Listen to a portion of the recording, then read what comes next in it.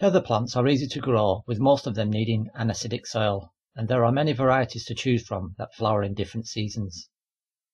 You should plant heathers in spring or autumn in full sun or partial shade, and they also attract bees and other pollinators in your garden. Erica Darleyensis is an attractive plant with dark green foliage and creamy young growths in spring. Flowers are produced in abundance from early winter until late spring. It is suitable for most soil types and thrives in full sun or partial shade. You need to mix moist moss peat with existing soil before planting deeply, then firm in lightly, and water well for the first spring and summer after planting. Its flowering time is early winter until late spring and should reach a height and spread of 35 cm by 80 cm.